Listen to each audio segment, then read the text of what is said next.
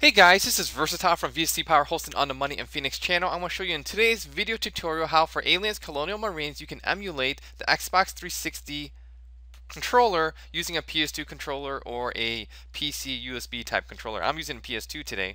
So what I'm going to do is go to Google, type in X360 CE, press enter, go to the download section, and what I want you to do is download the latest app file. So go into downloads, click on this apps, which is the latest, whatever it is, the latest version, download. It's a zip file. Take the contents of that zip file and extract it into your Aliens Colonial Marines binaries Win32 folder. Extract it. Now you run the x360ce.exe. So you run it, okay? It's going to ask you, do you want to create this INI file? Say yes. It's going to ask you about this DLL file not found. Say yes. And now it's going to search for your adapter. So I'm using this twin USB joystick adapter, which allows you to connect two PS2 or two PS1 controllers to your PC. So it's just searching on the local and also on the internet for some settings for this particular game and for the joystick. Press finish, and now we're finally done. So if everything is working correctly, we see that I am currently connected to port 2 on my joystick adapter.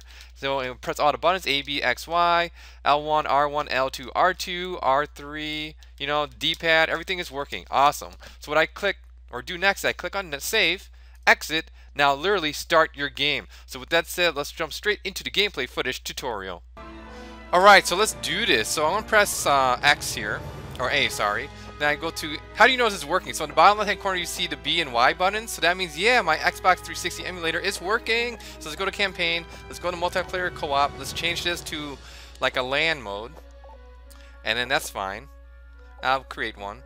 And then that's it. Press back, and then create game. So we're going to press A,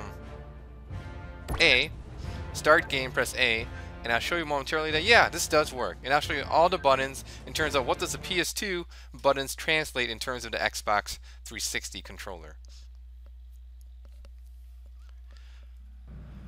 Okay, select loadout. Great. So here I am. I gotta wait about 5 seconds for it to count down, which is fine. Alright, sweet. So here's my left analog, here's my right to aim up and down, you know. X button on the PS2 controller is for jumping. Circle is for crouching. R1 is to shoot your nades. And then square, let's see. Oops. Square is to reload.